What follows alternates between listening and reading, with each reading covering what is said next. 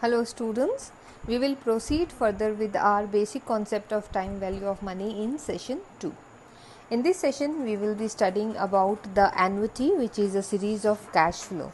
But before going further, let us quickly revise and have a recap of what we have done in session 1. So in session 1 I have explained you the concept of time value of money and how to find the present value from a future value or a future value from a present value, and what is the application of doing such calculation in your finance or your analysis.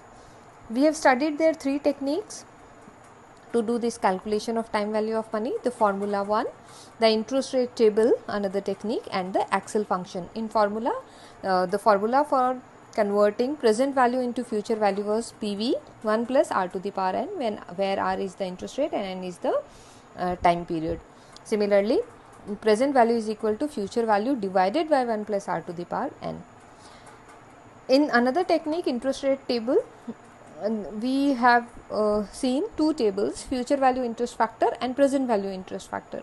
Using these 2 tables, we can also calculate or convert the value of money in different time frame. Another technique was the Excel function, Excel spreadsheet, where I have told you about the different inputs, that is the rate, NPER, which is time period, present value or future value, or the type, which is 0 or 1. We will do some more clarification here in this session 2. Let us first understand what is annuity. So in session 1, whatever problem we have done or the concept was on a single stream of cash flow, that is the lump sum. So for example, you deposit 1 lakh rupees now. What will this 1 lakh rupees will become after 2 years at this rate of interest? So this was a lump sum. The cash flow, inflow or outflow, was at one point of time only once.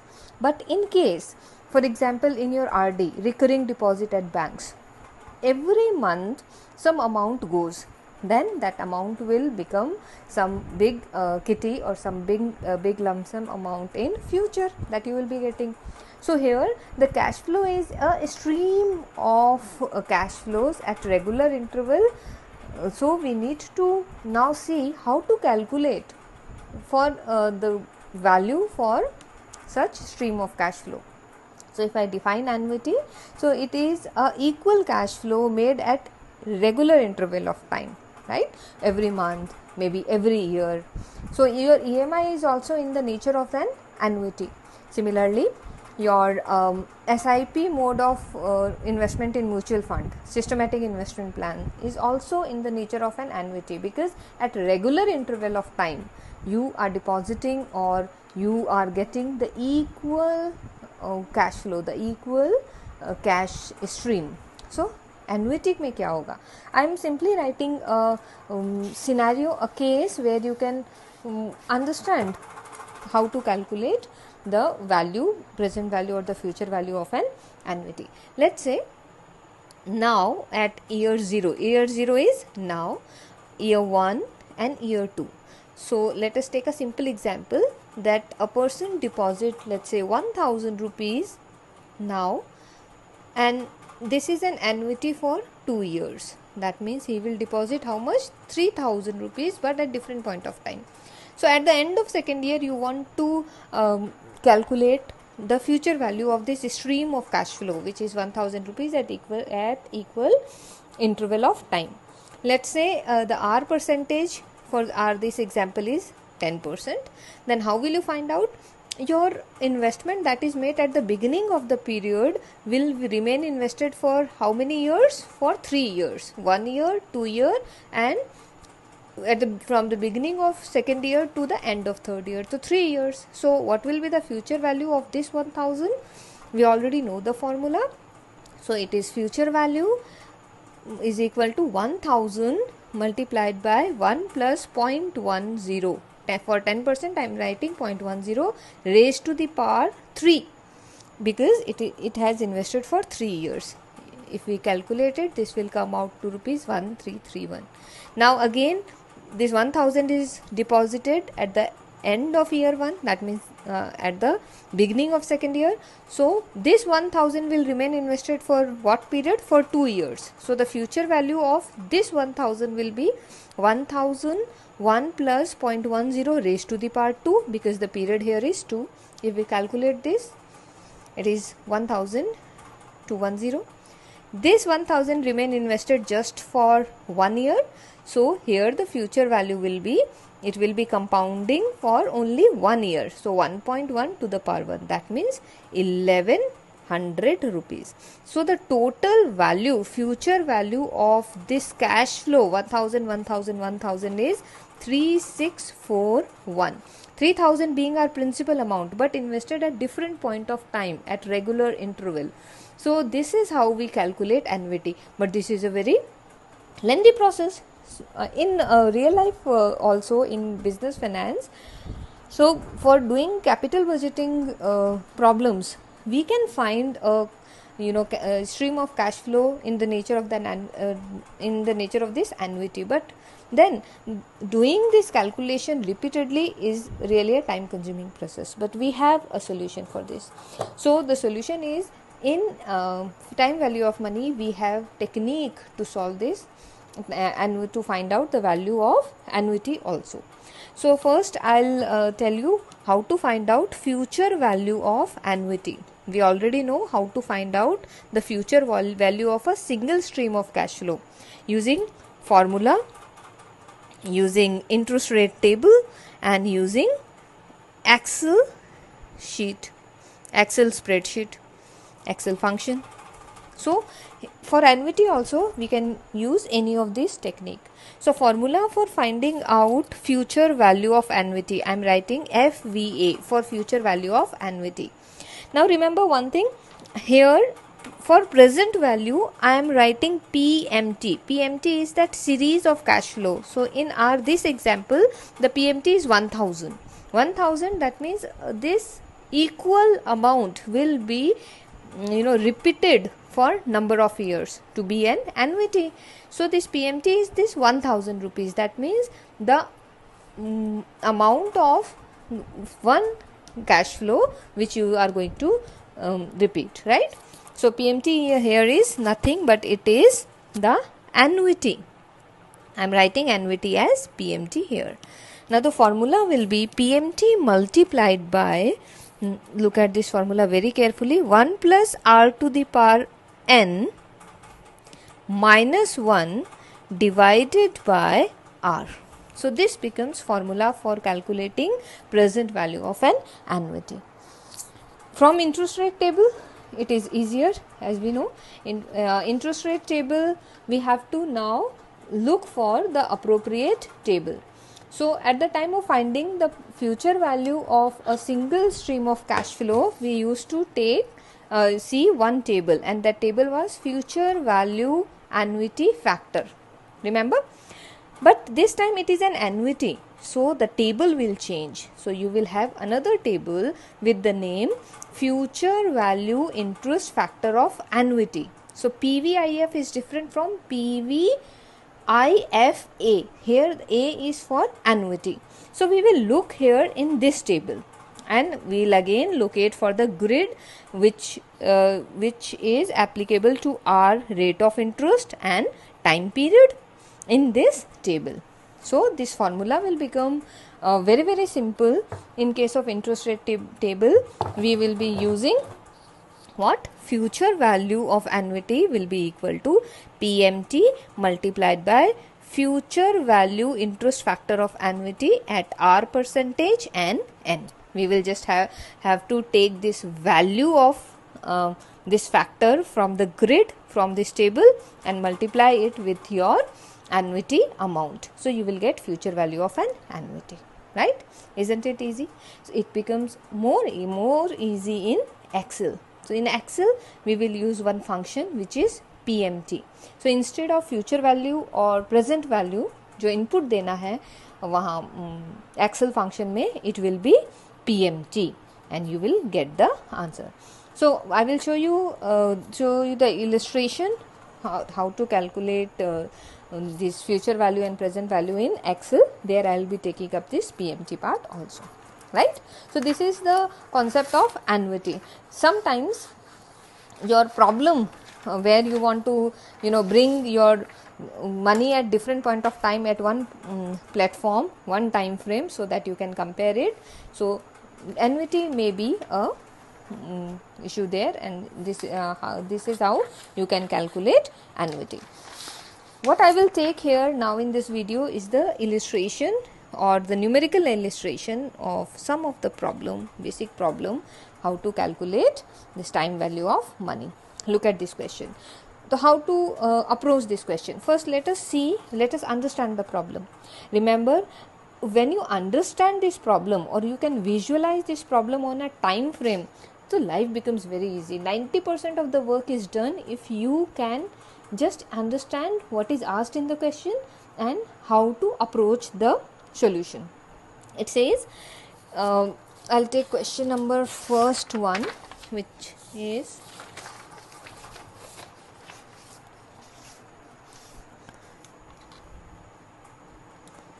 illustration 1, which says you deposit rupees 1 lakh in a fund that pays interest at the rate of 12%.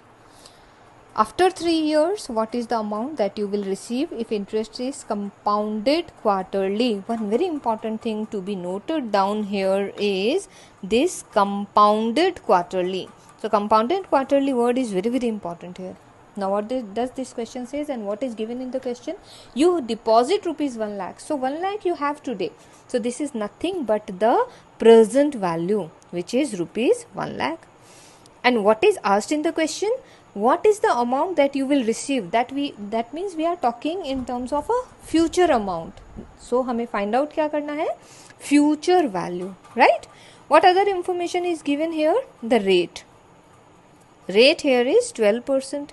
But remember, if the compounding is done quarterly, so what is the frequency of this compounding in 1 year in case it is quarterly? Of course it is 4, because there are 4 quarters in a year. So this 12% will be changed as 12% divided by 4, because every quarter you will be receiving 1/4 of this 12%. This 12% is per annum. This is clear? I hope this is clear to you. What about time? Time is 3 years, but what is your period of compounding? How many times you have received this compounding benefit? In 3 years, every year you receive 4 times compounding. That means in 3 years, total number of compounding will be 12 periods. Right? So this is how we change in terms of compounding. अगर यहाँ पे semi annually होता तो हमने 12% divided by 2 and 3 years multiplied by 2 कर दिया होता. Alright. Now let us calculate this solution. I'll show you to calculate the future value by 2 methods. One is formula and another one is interest rate table. Formula, very, very simple. Future value is nothing but it is present value multiplied by 1 plus r to the power n. So future value is equal to 1 lakh rupees, which is our present value, 1 plus. Now I will write 3%. So instead of 3, I will write 0.03. Remember, you have to write here in fraction to the power 12. So if you solve this using a scientific calculator, which is allowed in your examination, you will find that this factor will come 1.4258. So your future value will be rupees 1,42,580. Right? Using interest rate table. Using interest rate table, it is again very, very easy, but you need to know the formula. Future value is present value multiplied by future value interest factor at, in this case it is 3%, 12 years. So future value will be 1 lakh rupees multiplied by, I'll show you quickly. This interest rate table, we have to check the which table is applicable, because now there are 4 tables. PVIF, that is future value interest factor, future value interest factor of annuity, then present value interest factor and present value interest factor of annuity. So in this case this is not an annuity, so we will, and we have to find out compounding value only, so we will take PVIF. so PVIF में हमें देखना क्या है, 3% 12 years, so this factor is 1.4258. so 1.4258 we will write here, 1.4258, and see we have arrived at the same figure, rupees 1,42,580. all right, let's see another illustration which says you want to accumulate rupees 5 lakh after 6 months. What amount should you invest now at the rate of 5%? Now see what is given. So you want to accumulate 5 lakh rupees after 6 years. So 5 lakh rupees is our what? Future value, because after 6 years our amount will be 5 lakh rupees. If there is nothing written about the compounding period, we will assume it to be annually. Rate percentage that is given here is 5%, and the time period here is 6 years. So which formula we will be using here? The formula, because we want to calculate what amount should you invest now, that means what is the value of this 5 lakh rupees now, that means the present value of this 5 lakh rupees. So we will simply apply the formula here as future value 1 over 1 plus r to the power n. If I write the figure here, it is 5 lakh rupees multiplied by 1 over 1 plus 0.05 to the power 6, right? So if you solve this, this will come as 5 lakh multiplied by 1 over 1.34, or rupees 3,73,100. Using interest rate table.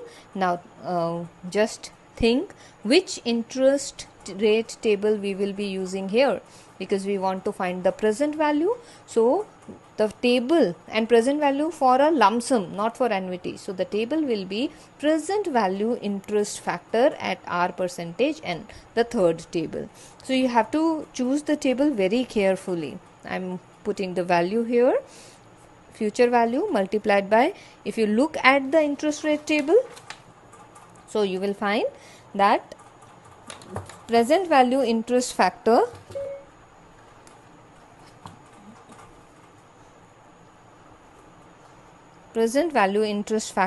at 5% 6 year is 0.7462. So I am writing here 0.7462, and this will come as rupees 3,73,100. Right? So this is how we calculate such type of problems here. Now we'll take another problem. So by the time I'm sure you must have understood how to approach the problem. Now look at this question. It says calculate the future value of an equal stream of cash flow of rupees 5,000. Now this is in the nature of an annuity, because here 5,000 rupees you are investing, or there is a flow of 5,000 rupees for next 3 years at 7% interest rate. What is given here is the 5,000 rupees, which is PMT, right? Rate of interest is also given, and now future value interest factor of annuity you will be applying here, because we want to calculate what? Future value. Calculate the future value.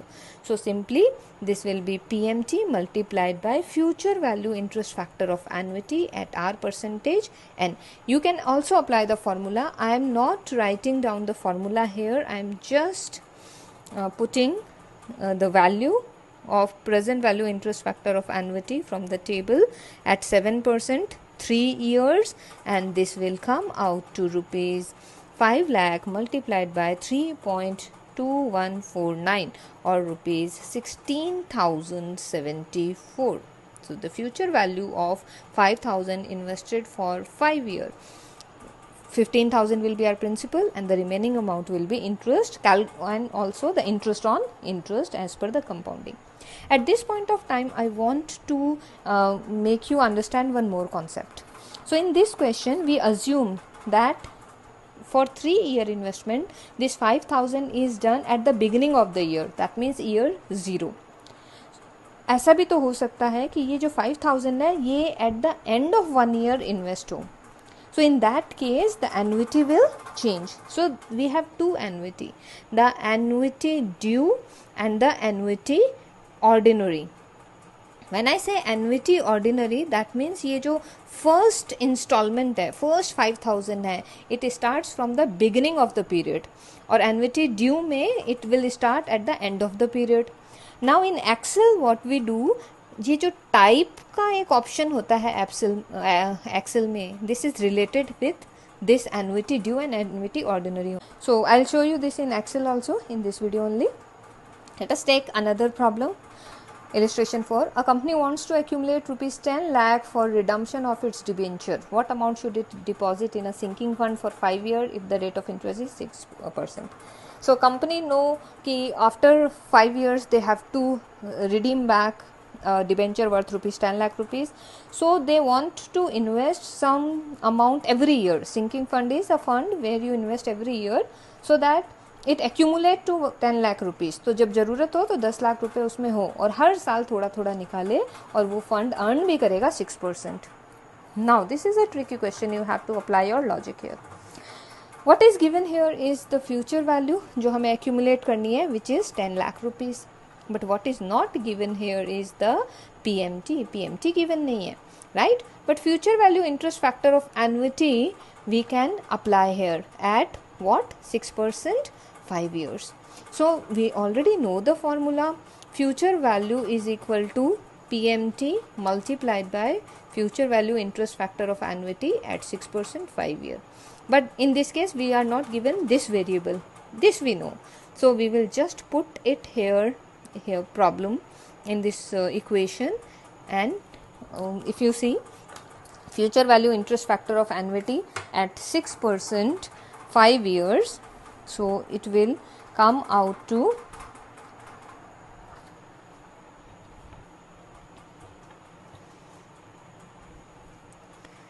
future value interest factor of annuity at 6%, 5 years. 6%, 5 years will be 5.6371. 5.6371, I am writing here 5.6371. So by this we can calculate 10 lakh rupees divided by 5.6371. So the answer here will be the amount that you will get as your annuity every year. So this will come out to rupees 1,77,396. That means 1,77,396 should be invested every year, so that at the end of 5 years you can accumulate what? This amount of 10 lakh rupees. Let us check out how to use Excel functions to solve time value of money problems. So we will be using same illustrations. In our question number 1, we were required to find out the future value of a lump sum. So I am simply writing the function is equal to FV. FV stand for future value. I'll show you what are the different inputs that is required by Excel sheet. Here if you can see. So first one is the rate. So rate, here one important thing is you cannot write this rate here as 12%. You have to write it in fraction, because 12% it will take as 1200%. So we will be writing 0.12. But remember, the compounding was done quarterly. So this 0.12 should be divided by 4. 12% divided by 4. Or you can simply put here 0.03. That means 3%. NPR is the time period. So time period here is 12 periods, because 3 years and 4 time compounding a year. So I am writing here 12.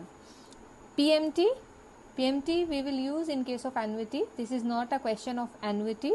Here we are given what? Present value. Now remember one very important thing.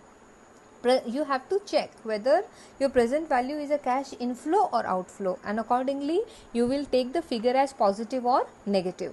So one leg of transaction should be positive, one should be negative. So if your present value is negative, your outcome in future value will come as positive. ऐसा नहीं होगा तो error दिखाएगा यहाँ पे. So we are depositing, so it is are cash outflow, so I will take this figure as negative figure. So minus 1 lakh I am writing here. Minus 1 lakh type here. Type as I told you, अगर beginning में है so वहाँ पे omit करके वो अपने आप ही ले लेगा. So we will omit here because it is a beginning case. So it will take it. They will take it automatically. Look here. This was our answer in problem number 1. Right. Move on to second illustration. It says. You want to accumulate 5 lakh rupees. So in this question what we were required to find out the present value. So this time I am taking the function PV. PV is the present value. Sorry, PV, that is present value. So I'll again see what input does it require. So the rate here is 5%. So what I will write? Yes, 0.05. NPER is 6 years. I am writing here 6 year. It is also not a case of annuity, so I will leave this column.